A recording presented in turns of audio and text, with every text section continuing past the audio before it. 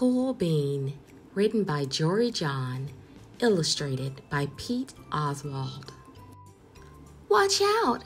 Here come the cool beans. The cool beans. Oh yeah, check out how they move. Look at the way they swagger. Notice their sunglasses. Yow!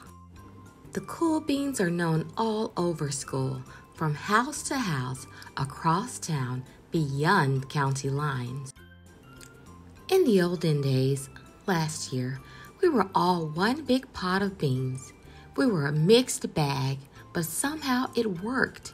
Yep, those were the good old days. And then we stopped seeing each other as much. Sigh. That's just how it is sometimes. You spend less time together, even though you're not totally sure why. I watched as the beans I knew so well, the beans from my own pod, became the cool beans. Oh, they were so cool. One of them could play the guitar. Cool.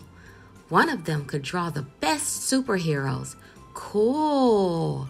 One of them could jump higher than any bean I'd ever known. Cool. Me? Well, I mostly stayed the same. Sure, I made some small changes. I wore sunglasses. Too big. I slicked my hair back.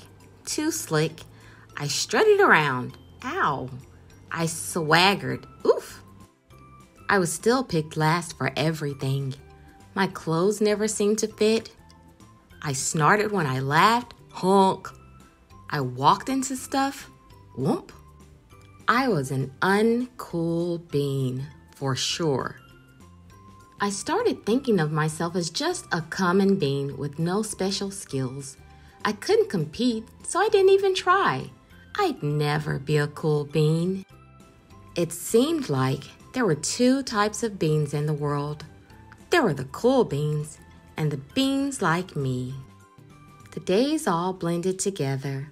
I lived my life and things were just okay. I took tests and ate lunches and mostly kept to myself. The cool beans continued being cool. I mean, sure, I missed them a bit. But it's not like I was going to say anything. I felt like all that coolness had gotten in the way of our friendship.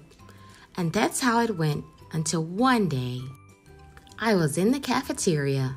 I dropped my lunch and my loafers. Oh no, not again. But then something sort of miraculous happened. Out of nowhere, one of the cool beans helped me clean it up. He didn't even say anything. He just gave me a nod. That was it. Later, I was out on the playground.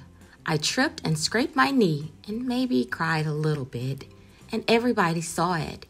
Another one of the cool beans came to my side, and without a word, he dusted me off. That afternoon, I was sitting in class. I wasn't really paying attention. I didn't notice, but our teacher had called on me. Everybody stared.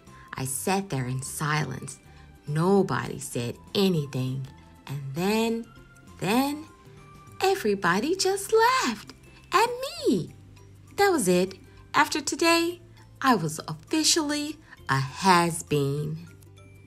But then one of the cool beans stood up and came over to me. Everybody watched. She leaned in close and whispered, "Hey, the teacher asked you to read from page 32. Then she gave me a quick wink and went back to her seat. It was a small gesture, sure, but it was also everything. I walked home with a goofy smile on my face. I smiled all the way through dinner. That day made all the difference. It was a day that could have been really bad if not for the kindness of a few cool beans. It gave me a shred of confidence. That shred of confidence has continued to grow. Somebody had my back, or a few somebodies. After that, I started hanging out with the cool beans again. How have you been? Get it? How have you been? Not all the time, but sometimes. At lunch, after school, even on the weekends. Throughout all of this, I realized that it's not about how you look or any of that other silly stuff. It's about a wink or a nod or a smile at just the right moment. It's about dusting somebody off, helping them up again, and pointing them in the right direction. You need a hand? Yes, please. Now that's cool. The end.